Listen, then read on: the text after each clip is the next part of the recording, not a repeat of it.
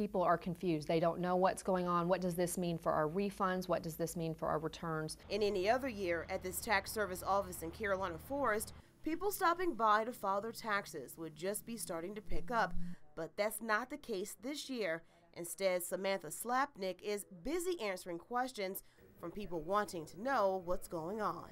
But I really don't even know what to expect because a lot of people have heard that there are delays and they think that they can't file. Even though the IRS won't start accepting and processing returns until the end of the month, instead of January 15th, Slapnick says that shouldn't stop you from getting forms filled out now. It affects us dramatically because people are used to coming in early, filing early, and it's usually the ones that are getting the big refunds.